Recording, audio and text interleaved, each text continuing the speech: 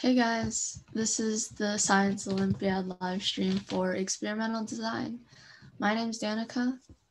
And I'm Netta, and I'm excited to talk about experimental design with you guys today.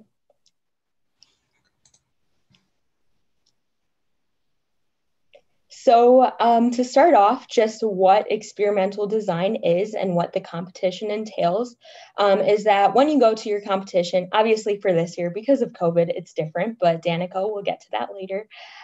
You are given an overarching question. So, for example, the question may be, how does the height a ball is dropped from affect its rebound height? So then based off that question, you're given materials to design a lab procedure.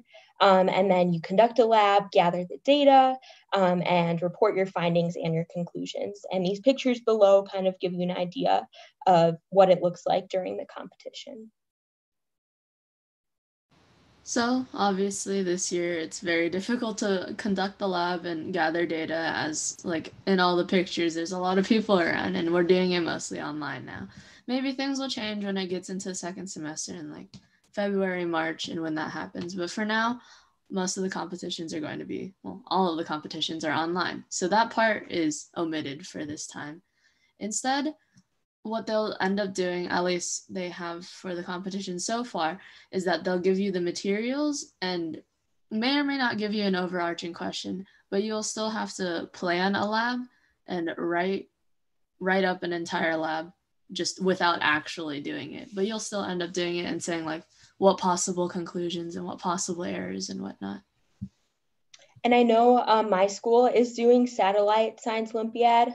So there also, while we have not had any tournaments yet, there is a possibility that depending on how the COVID situation is in your state and is at your school, you may be able to do all of this, but from the comfort of your school and then just send pictures and videos to the tournament leaders. So that might be a possibility. I'm not sure. And then the event parameters, or just the rules in general, are that you can have up to 3 people. And I personally recommend using those 3 people because there is a lot to cover. So then you must have goggles and you're allowed to have 1 timepiece. I just recommend a basic stopwatch that's shown in the slide below. And then you can have a linear measuring device. I recommend a meter stick because you never know on what scale you have to measure something. And you can have a calculator. Definitely have at least a graphing calculator. A TI-84 Plus is what I always use because it's the easiest to use and you can graph on it and you can calculate the statistics section. And last but not least, as we mentioned before, all the other materials are provided. So you don't need much for this event. So again, depending on what type of competition you're going to go to, they're going to state the rules this year because it's all over the place right now. Like for instance, if you're going to do it online, you're probably not going to have to wear goggles or you're not going to have to bring like a stopwatch or anything like that. But if it's satellite, you could end up doing that, but from the comfort of like your school or something like that instead. But make sure you check the rules for your specific competition beforehand because they'll state 100% what you can bring and what you can't. Yep, it's all relative to your situation. So now scoring. So we have a more specific outline later in the presentation, but there are 15 separate sections with varying points. And all the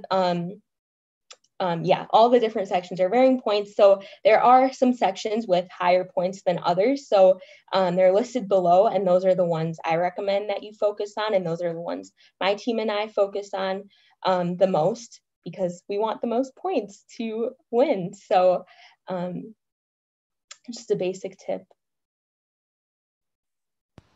So since there's not necessarily like an actual procedure and the quantitative data is a lot less during like the online version, I know for that because of Bara, so they ended up putting those like feeding those points into the last 3 sections more instead of those ones since they couldn't place those anyway.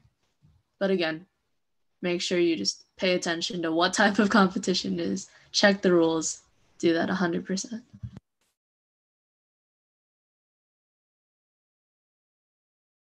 So the skills required, and this is just my personal opinion, so just bear with me, I guess. So I recommend that you have good teamwork skills and collaboration skills because, I mean, obviously for this year it's different, but if you are doing Satellite Science Olympiad and you do have the opportunity to actually work in person with a team, it's important that you guys get along and that you understand each other when you're communicating because, again, you only have 50 to 55 minutes and you're working very fast and you just need to understand each other. Also, you need to be efficient because if you design this whole elaborate lab, you won't have time to get through all the steps required in the event. And also having some AP physics knowledge or just general physics knowledge will be helpful because most of the overarching questions are based on physics, kind of, at least in my personal experience. That's what I've had. And last but not least, just some basic lab skills and knowing the basic lab procedures and what is a part of a lab is very helpful to know. Yeah, I 100% agree on the teamwork part is a huge thing, especially if you're away from each other. Like if you're on call and stuff like that, that's going to get really chaotic if you don't have that teamwork and collaboration skills. And the AP physics knowledge, the basic lab skills, that 100% still applies now, no matter what type of competition you're going into, because this event is, there's so much to cover for this event, and you have to have that synergy in order to be able to do so. Also, I suggest knowing or having some statistics or AP statistics knowledge too, because like I said in the other slide earlier, they take the points that you can't really apply for the previous competition, like the previous years, and they put it into the last three sections. And those tend to circle around like statistics types of information and knowledge that you should be able to know. So for instance, like at Bear SO, there were a handful of questions that talked about confidence intervals. And I know from my experience that I would not have known that unless I had taken AP statistics before.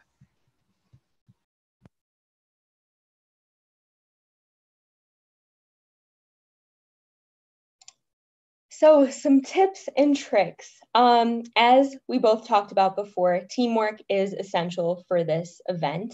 And so I recommend just delegating the roles, like have your advisor create labs for you guys to go through this whole process to see who's best in what role. Like we, normally my team and I, we kind of split up the test into three sections. So the first section is the person who does all the writing, who writes out the lab procedure and the variables and everything. And then the second person is the data collector. They run the lab and are in charge of all the calculations and the timing. And then the analyzer is the person who writes the conclusion and the CER and does the whole cleanup and everything. So it's easier to kind of organize yourselves and get through the event efficiently if you kind of assign these roles beforehand. And again, have 3 people to work with for this. Use the maximum number of people you can have because there is a lot of information to cover, and through my personal experience, it's very difficult to go through this whole lab with only 2 people. And just lastly, don't panic, don't rush, be efficient, just practice. There's really no way to prepare for this event other than to practice and with your group and acclimate to the environment you're in. Yeah, all of these tips are great to keep in mind. Like I said in the other slide before, that the data collector and all that probably can't really apply much into the previous situation, so they might end up just doing all the statistics problems and things like that. So it's just your numbers person, right? But they're probably going to be doing a lot more different roles than what they had originally in previous years and stuff like that. And yeah, next year just keep calm, keep that team synergy intact. Try to avoid arguments because those are going to waste a lot of time. Because again, there's so much to do in this event. And honestly, just if someone has an idea, use that idea. You're trying to be quick, but don't rush still. Because again, you only have 50 minutes, but make sure you're doing everything as like meticulously as you can. Yes, and if you don't mind going to the next slide, Danica. These are all the steps, I guess, and all the things that the event proctors look for and kind of grade you on. So this is a lot, and don't panic. It can be overwhelming at first, but through practice, you'll get used to it and it'll seem easier. So I split this up into 3 sections. So the first part is what the first person would be in charge of, second part, the second person, third part, the third person. So just delegating these roles. And you can see that kind of the first section is more geared towards the hypothesis, variables, kind of designing the experiment. The second part is the numbers. The third part is the conclusion and the wrap up, to make it easy. And usually in the rules, they'll have this, like I know for the official Science Olympiad rules, they have this rubric at the end of the rules for experimental design. Or for Baraso, they sent us an extra set of rules for all the changes that they had to do later on, which they ended up calling the event experimental and data analysis because they had to change up so many parts of it.